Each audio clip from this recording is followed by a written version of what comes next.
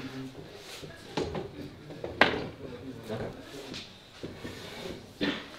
we get your spot?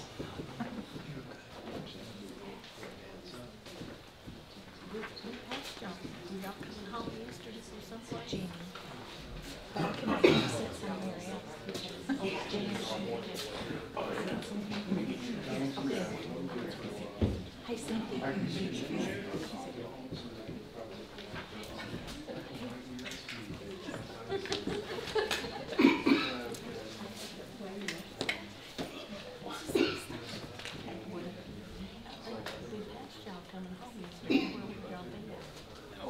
Okay, nice to see everybody here today.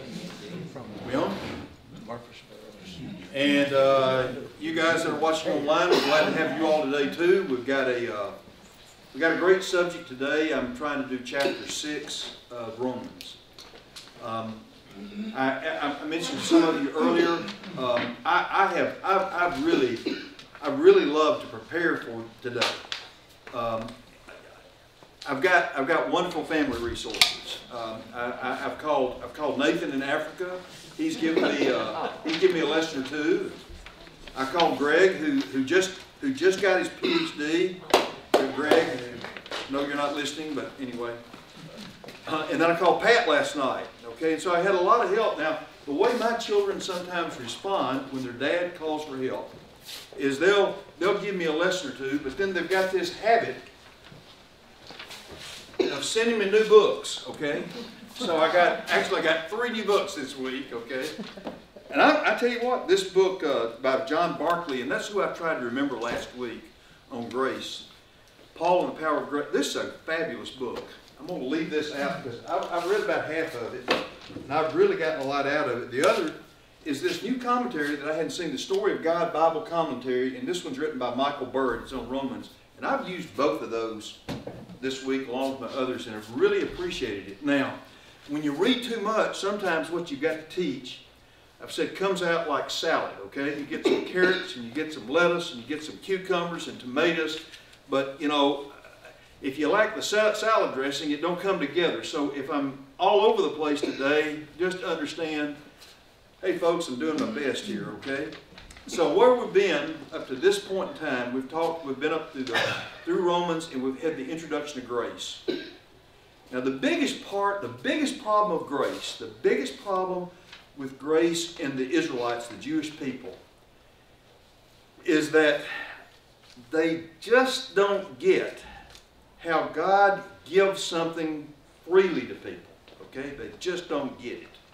They don't understand how it is that you can get grace, in fact, how everybody in the world, non-Jewish, can be given grace, and somehow or another, there's just no requirements or whatever, okay? So the question comes up 2 or 3 times with their understanding of grace is, shall we sin more that grace may abound? They've got this confused state or confused understanding about grace. This is why I really like John Barclay's book so much, because it introduces some ideas about grace in ways in my mind to teach about grace that I really appreciate.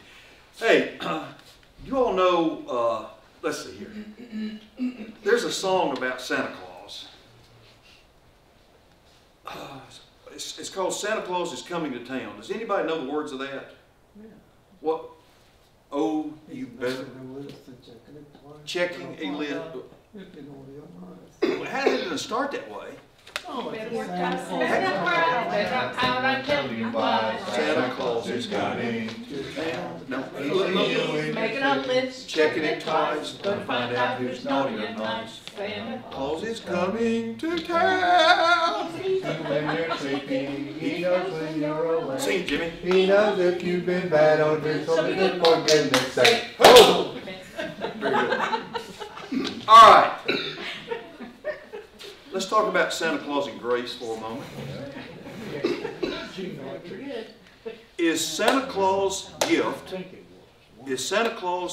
at Christmas time, is that grace? You said yes. Well, for me, because I never really deserved it. Okay, never. Junelle and I got it. Somehow or another, I may even believe it. Okay? But you know, if we think about that song, he's making a list, checking it twice, going to find out who's naughty or nice. Because at the end of the day, who gets the gifts? The nice. And who gets the colds? People haven't been so nice, okay? So now that song is very much about those that deserve it, right? Okay.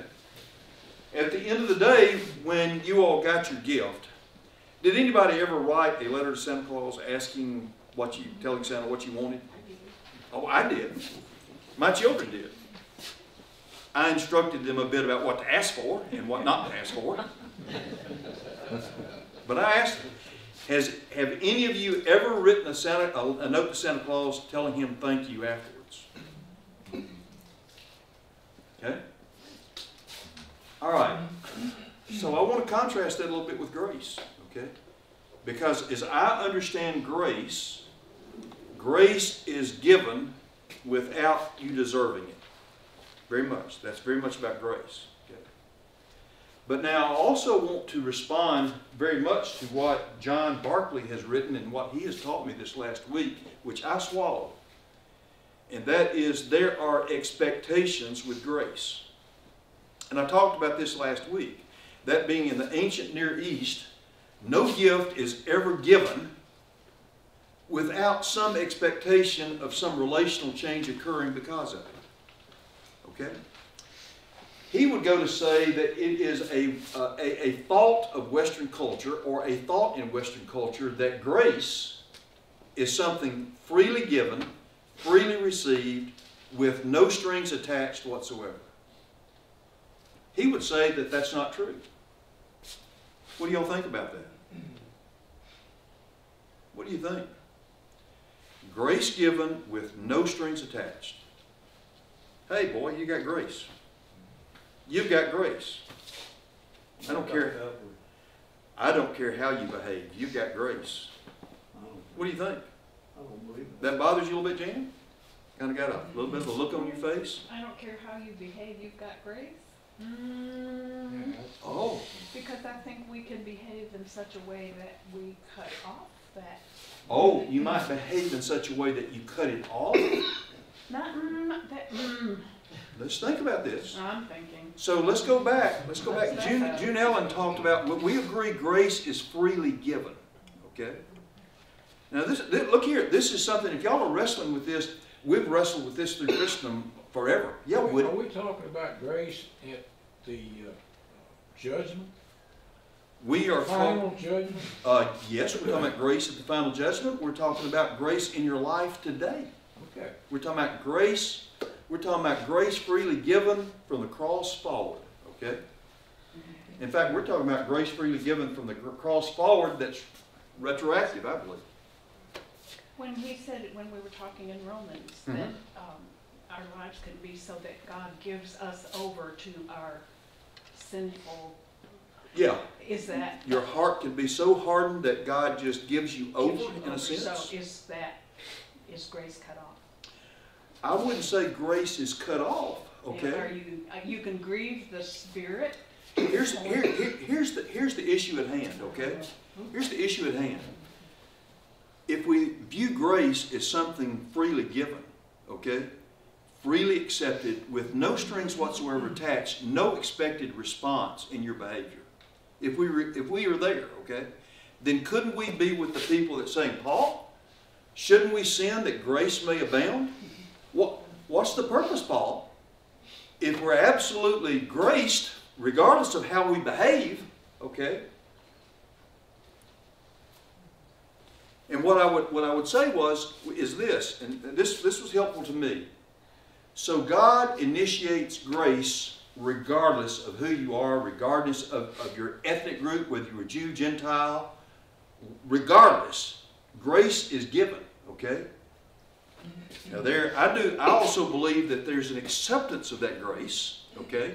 And I think there's an initiation acceptance, okay? And then I think there's a continued way of living where you live into that grace and live into that expectation, okay? And I do think that there's that point in time, okay, where there is a judgment, okay? And I think we, in fact, are judged by our works as to whether we accepted grace in our life and allowed God to work in us to, in fact, make us a new creation, okay? Well, we can reject that gift. Yes, you can reject the gift. I mean, the point that I would raise is there are people who I think would confuse what I just said with works righteousness. With works righteousness. Y'all follow me? Okay, it's not by works that we are saved. Okay, it's through the grace of God. So where are works? Okay, and I would argue that works is in your response to the grace that has been freely given. Okay? Now that's where I'm coming to you all with grace, and this idea of grace not being, as Bonhoeffer would describe it, as cheap grace. Grace that's given on top of grace, regardless how people choose to behave in their lives. Okay? Y'all okay with that? Now, I want to show you a diagram that I have carefully written with perfect spelling that anybody could understand this. And this is a timeline. This is from the beginning of the world all the way through eternity. Okay? And here's some timelines, some points on that line I want you to think about. Okay? Paul, in his writing, is going to describe what are two great moral spheres that humanity's been a part of. Okay?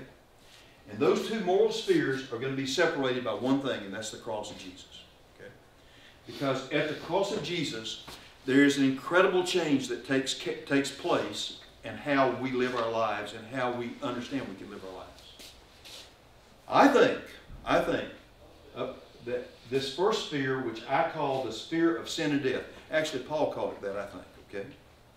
The sphere of sin and death for humanity ended at the time of the cross, okay? Now, for individuals, I think this sphere of sin and death ends at a time when you accepted in your personal life in baptism, okay? And we're going to talk a bit about baptism today. I told you that we would try to do that. But this sphere of sin and death is characterized by Paul with a number of comments, okay? A number of characterizations. He talks about Adam, okay? In chapter 5, we talked about Adam as compared to Christ, okay? Adam being representative of this sphere. We talk about law.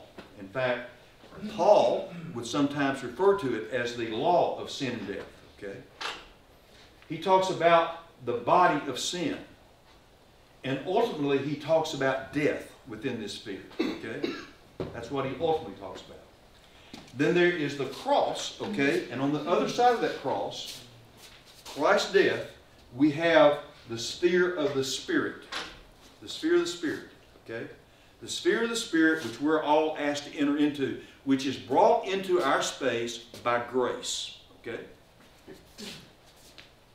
With the cross, with grace, sin and death are done away with. They are mastered. They are killed, okay? For humanity in a sense, okay? This sphere is characterized by Christ. It's characterized by grace. It's characterized by a new creation, okay? This idea that we are formed new. Now there is a point in this. And this is the point that we're going to spend some time on in the next, some today and some certainly the next couple of weeks. And this is a time that some theologians have characterized as already not yet. Okay? Have y'all heard that phrase before? The already not yet? This is the phrase, this is a period of time that I would characterize as between the time that we are initiated into the kingdom of God, into the kingdom of His Spirit, okay? The sphere of the Spirit, by baptism. We'll talk about that here in just a minute. And it is from that time to a time that I call glorification. It's a time at the end of the world where we're judged. When our bodies are transformed in such a way that I believe that we are truly sinless in the sight of God. Okay? That's what I believe. But in this already not yet, it's a hard time. It can be a hard time for all of us. Because even though we're in the sphere of the Spirit, even though we have received grace, we still have our shortcomings. We are still in bodies that are exposed, okay, to sinful urges, to sinful activities. So we fall short of what we know we should be. In a plain word, Christians aren't perfect either. Christians are trying to be perfect. Christians are struggling to improve. And I'll throw this in as part of this whole idea. It's not just that God saves you, it's that we are being saved through the Spirit in us that is constantly sanctifying us. It's constantly cleansing us. It's constantly maturing us if we accept His work in us. Okay, any comments on this right here? It's a little much here. A question? Yeah, Jim. Does your spirit have to mature? Okay, does your spirit... Does the spirit mature in Yeah, you? okay. You So, see where I'm going? yeah, I do, and I think it's a complicated answer, and I'm not sure... I'll give you what I think, but I'm not going to tell you right or wrong, because my own mind is in the spirit, is in the maturation phase, I think, of what all this means. So, you know, common in my teaching, in my past, what I've been taught, is that we receive the gift of the Holy Spirit when we're baptized. Y'all all there? See, that works until we get to some passages in Acts where we find that there are people that had been baptized that didn't have the Spirit, or people that had the Spirit that had been baptized, and we know it doesn't always just work like that. Okay? So, for me, baptism is not this formula and this rational thing where I believe in God, I walk down the aisle, I get myself baptized, to get the Holy Spirit, and I'm on my way. Okay? I think we've got to understand that it's not quite that formulaic, okay? I think we've got to believe, if Paul teaches that part of the belief process is the Spirit working in you or working on you such that you come to believe. I think in a very real sense, we're all born with His Spirit indwelling us, in a very real sense, okay?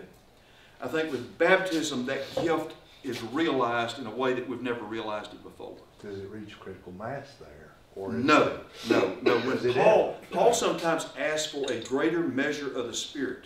He still thinks he needs more. I think that Paul knows that we all need more. We all need that maturation of the Spirit within us that causes us to be sanctified, that causes us to grow in maturity in Christ. And I think that's an ongoing process for all of us.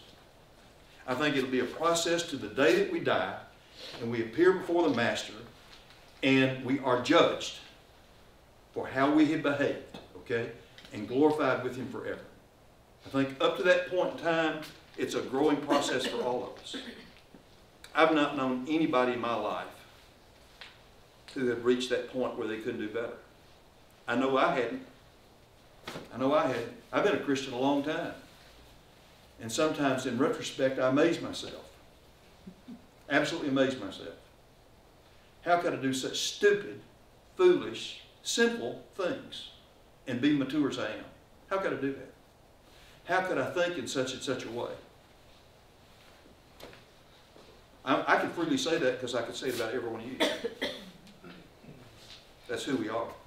So I believe the Spirit, yes, I believe the Spirit matures over a period of time as we grow in Christ. Let's talk about that initiation just for a minute. We talked about baptism last week, briefly, okay? And in today's chapter 6, we very much talk about baptism, okay? We talk about baptism in a couple of different ways. Let me just read a bit of this for you, if I could. So chapter 6 starts off with a question that I raised. What shall we say then? Are we to continue in sin that grace might increase? May it never be. How shall we who died to sin still live in it? Died to sin, still live in it. What are you talking about, this dying business? Verse 3. Or do you not know that all of us who have been baptized into Christ Jesus, Messiah Jesus, have been baptized into his death? Therefore we have been buried with him through baptism into death, in order that as Christ was raised from the dead through the glory of the Father, so we might too walk in newness of life. For if we have become united with him in the likeness of his death, certainly we shall also in the likeness of his resurrection. Knowing this, that our old self was crucified with him, that our body of sin might be done away with, that we should no longer be slaves to sin. For he who has died is freed from sin. Now if we have died with Christ, we believe that we shall also live with him, knowing that Christ, having been raised from the dead, is never to die again. Death no longer is master over him. Okay? So we've got this explanation of baptism here. All right? And this explanation of baptism, to me, it's very, very interesting. When you read this, do you think about any particular Old Testament ideas? Do you see the Old Testament coming through at all here? Do you see any comparison at all to slaves from Egypt crossing over the sea and the sea parting and walking out of it? You see any comparison there? Can you see for just a moment that there is a huge, huge grace that is given to the Israelite people right there? This huge grace offering, such that they're an undeserving slave people, but yet they're freed from it. There's a lot of descriptions about baptism and comments about baptism through the Gospels. Jesus speaks of baptism in Mark 10. And he talks about baptism in a sense of his crucifixion. Let me look that up just a minute. Mark 10. I believe that's where it is. Yeah, Mark 10.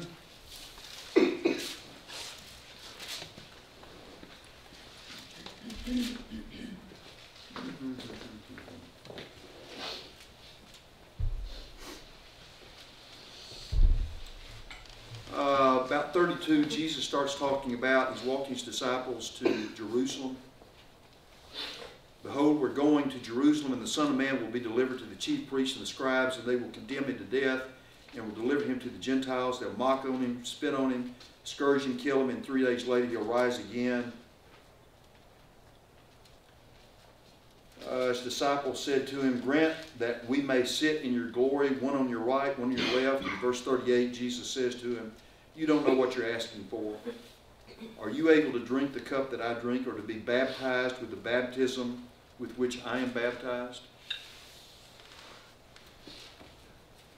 It's talking about his death there. It's a different kind of view.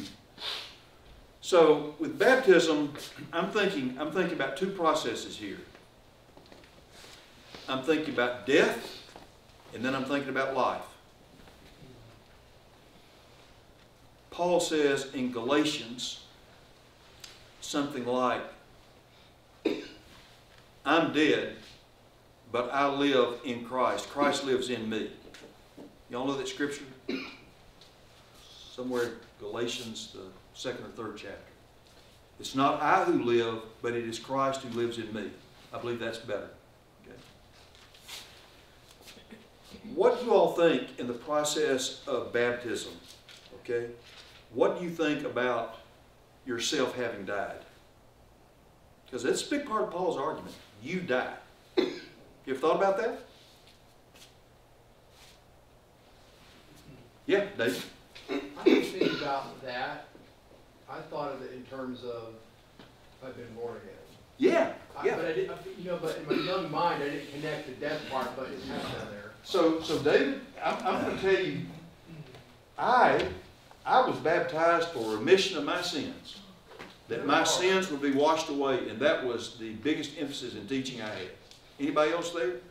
That's kind of where I think I was, okay? All right? And that somehow or another being washed clean, I'm washed clean. On the other side, I'm this sinless person, okay? Before, I'm nasty. Now I'm washed, and now I am clean, okay? Happy days, I'm a Christian, okay? Look here, I don't want to negate that. I think that's fine. But I want to be just a little deeper, which I think Paul is here, okay? Paul says the first thing you've got to do is you've got to die. And Paul makes it very clear, you don't just die on your own, you die in Christ.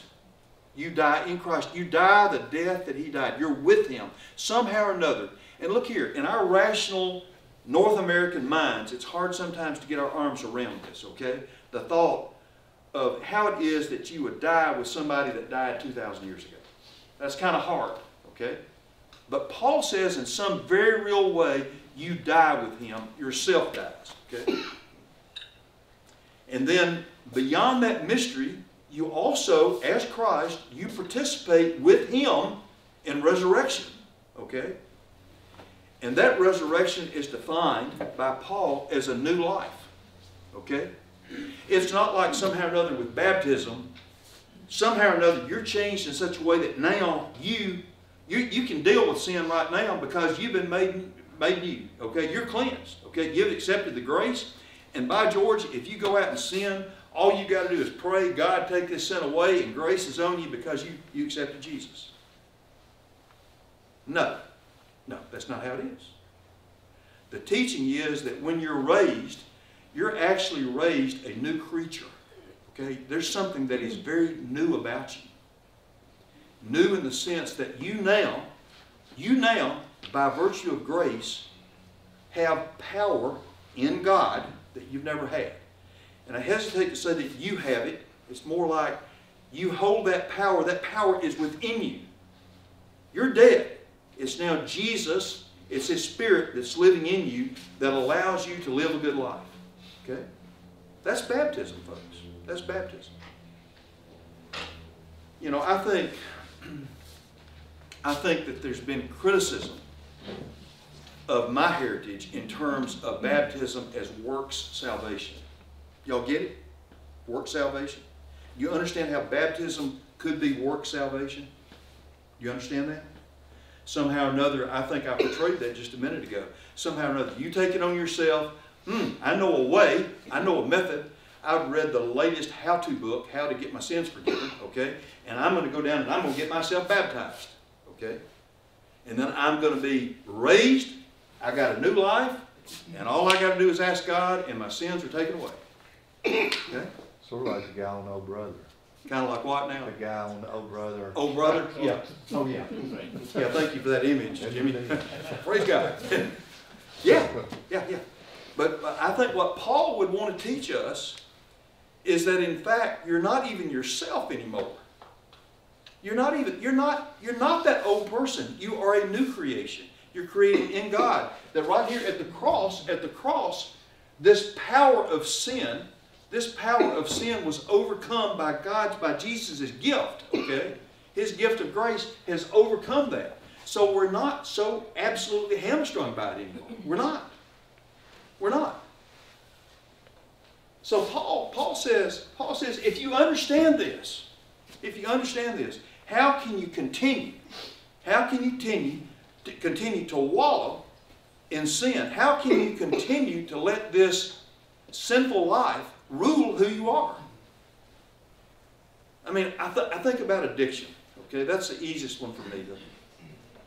I don't know. I've never had any problem with stealing, and I've had just a little problem with lying. But you know, the thought of addiction, okay? The thought of being addicted, and I'll tell you right now, this country, in my opinion, is in the absolute grips. It's in the grips of gambling addiction, okay? And by the way, Peyton has let me down on that. Amen. I'm pretty tired of that one. You know, as if gambling is not addictive. as if you got enough money to trash it gambling, okay, that you don't have enough money to help somebody do something reasonable with it, okay? I'm sorry. I'm off on that one. I don't mind a penny bet and a little fun. I don't mind that at all, okay? But when you let it get past and it becomes an addictive behavior where you're spending your money that you could use somewhere else, that's a problem, and shame on people that promote it. Go Big Orange.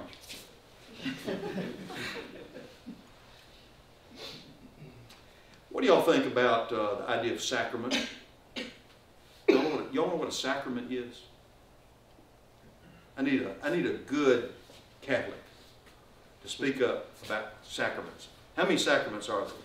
Oh, marriage is a sacrament. Marriage is a sacrament.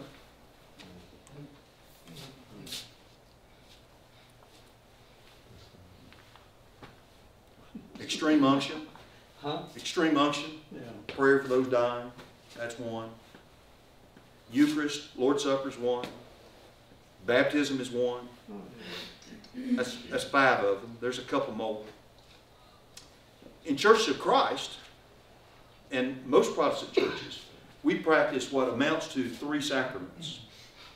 We talk about sacrament of, say it, baptism. Okay. We talk about Lord's Supper as being sacramental. And we also talk about the sacrament of the Word. Okay? Those are things that we talk about in Church of Christ. So what exactly is a sacrament? And how would you compare what we view as sacramental to what maybe the Jews performed, which circumcision? Okay? How is circumcision different from baptism? Dad, you got your hands up. What do you think? How is baptism different from circumcision? Baptism is spiritual. Baptism was spiritual. Let's think why you might say that, because I'm thinking that in both Jeremiah and Deuteronomy, there are comments that are made, which is there's a day coming when circumcision will be of the heart and not just of the body, right? Yeah, so there's a difference right there. Certainly, that's a difference. What else? Where else might you see a difference? Yeah, David. Well, circumcision was visible and the new one is invisible, really. Okay, circumcision is visible. The new one isn't. Because they're pretty much signs, a visible sign of grace is what I think Okay. the sacraments are understood as being. Well, first of all, I'm going to tell you that if I was circumcised, it would not be visible. Well, All right? that can be All right. seen. Just saying, David. I guess the second thing I'm thinking, okay, is that there might be signs of the Spirit in your life in baptism by the way you act, the way you live, okay? So there is an outward sign, but it's not a simple sign. It's a sign that's followed with action, right? James would tell us that. Things that are sacramental, I think, are very important because they point to something in the church, okay? They point to a point in the church where we receive grace, okay? It points to that. I mean, I think it's very sacramental in that sense. When you take the Lord's Supper out here, okay, we think, I think so much, we think about thankfulness for the forgiveness of sins that we have, okay? Right? We think about forgiveness of sins. And certainly that was accomplished at the cross, right? But the corollary and the initiation, I think, of Eucharist, Lord's Supper, is in fact baptism. Do you ever think about your baptism at the time of the Lord's Supper? And with thinking about baptism and the Lord's Supper, what is it that you think? What would you think about? His sacrifice. I've told you all many times my favorite piece of art in the whole wide world. That part that a lot of times they cut out and they call it the hand of God. Okay? But they don't touch. They're not touching. Right. They're not touching. But to me, that so depicts our life as servants of Christ, our life in this sphere, okay? You've always got God, he's always reaching down, okay? He's always reaching down for you. He's chasing you. But folks, I just think sometimes you've got to stop and at least look up, raise your hand. God, come get me. I think that's there. And I think that's got nothing whatsoever to do with works righteousness. That's got nothing whatsoever to do with works righteousness. That's what I'm going to teach. Now, I will tell you, this is something that particularly in the Reformed Church, particularly I think in old-time Presbyterian churches for sure, okay? There's real concern about that because, no, there's nothing that we do, nothing that we do for grace. I agree. There's nothing that we do to obtain grace. But I think there is a response in hand that all of us that have grace have, and we've got to nurture that. And we have to grow ourselves into who God is such that we respect that. Y'all are real talkative today. I want to hand it to you. It must be all the good questions I'm asking. I'm just trying to keep up. Is that what it is? Am I going too much? It's just a lot. And it's heavy. Let me tell you something. I think this is incredibly heavy stuff, okay? Janelle, and this is very, very heavy. And the thing that makes it even heavier is the fact that it is a way of thinking sometimes that we haven't incorporated, okay? The whole idea of baptism being an emphasis on both death and resurrection, okay? With what in my life and the way that I went about it was nothing short of new life and resurrection, but nothing about dying. Okay? Not in a sense of real death. A sense of being cleansed, yes. Okay? I got that. But to me, it's a different way of thinking. I think that when we catch ourselves in difficulties, sometimes what we need to ask, is this consistent with Christ in me? Is it consistent with Christ in me? Is this consistent with somebody that's been baptized? Pat told me a great story last night. I don't know the personality, so it doesn't matter. I don't need to say it. But he talked about this guy, this church member, who basically assaulted a preacher, okay, verbally after a sermon. I mean, he went right into it, okay? And the preacher said nothing, and the guy got done. He looked at him and said, "Are you baptized?" And the guy sat there and said, "Well, of course I'm baptized," okay? And the preacher simply said, "Baptized people don't talk like that. Baptized people don't talk like that." I think we, in our current culture, we've got to continually remind ourselves of how baptized people act. Because it's so easy. It's so easy. I think it's so easy to fall back. Okay?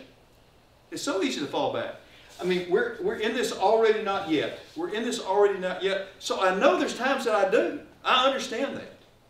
There's times when it's like I'm back here, and we're going to talk about that next week some, because I don't think you go back there. I think Paul understands the already not yet. He already understands. He understands you're still in a bodily existence. You're still not glorified. You're Christians. You believe in grace. You understand it. You're working on it. You're praying for a spirit, and yet you fall short. He understands that. David. Maybe we don't understand just how huge this problem was when Paul's writing, because, you know, let's not side with the Judaizers, but let's realize that, you know, Paul goes through 1 Corinthians, Galatians, Colossians, even Jude talks about it, about these Christians who seem like we're going to go ahead and sin so that grace may abound. So the Judaizers are looking at this, they don't understand it, the Christians don't understand it. So no wonder they're going back to the law, because if the law is a reflection of who God is, they're saying, why is that so bad? Because we're going into something new, and look at what's happening in Christianity. You know, and Paul is always going after these Christians. Why are you living in adultery? Why are you stealing? Why are you? Yes. And this whole, shall we sin more that grace may abound, I think it really threatened to overtake the church at this time. Yeah, see in a couple of things. One is like in chapter 6. If you read chapter 6, Paul will sometimes say you, and sometimes he'll say we, okay? Now, most people interpret that as Paul is posing his own person, we, in the place of those that would not, that would be the strong, okay? And then there are you that later on we're going to see in chapter 14, that are characterized as the weak, okay? So we've got this weak language and strong language that's being used, okay? So it's both of them. It certainly is. I had something else I wanted to say, but it flew right out. Anything else? Yeah. No, I was catching It was- it and throwing it it was a back fly, at thank her. Yeah. Thank you for killing that fly.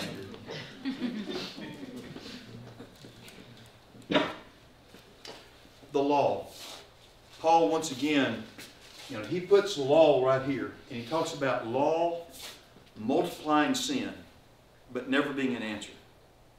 So if you happen to be one of the Jewish people there, and you hear all about this grace thing, and you see these group of Gentiles that don't follow law, okay? We have Paul coming along that offers this simple idea about grace, okay?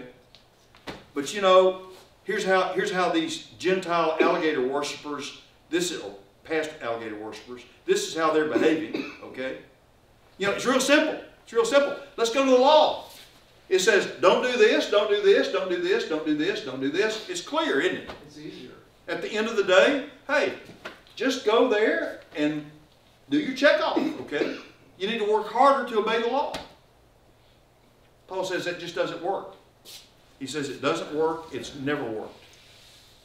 The only thing that will work is grace through Jesus Christ, okay? Now that does not do away with law. Because the law is full of ethical rights, ethical wrongs that help to guide us. But the law could never forgive sin. The law lacked the power to forgive sin. It was only through the grace and the sacrifice of Jesus that sin and death were defeated. Okay, how much time do I have left? 5 minutes. 5 minutes?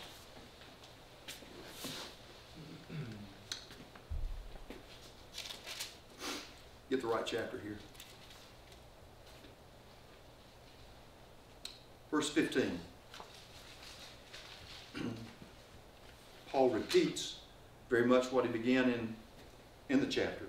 What then shall we sin because we are not under law but under grace? May it never be. And then he starts giving this comment about slavery. Okay? Now, why do you think the topic of slavery might have been a good analogy for those people? That particular house church, those particular house churches. Think there were any slaves in that church? I think they probably understood it in the Roman Empire. I think they understood something about it.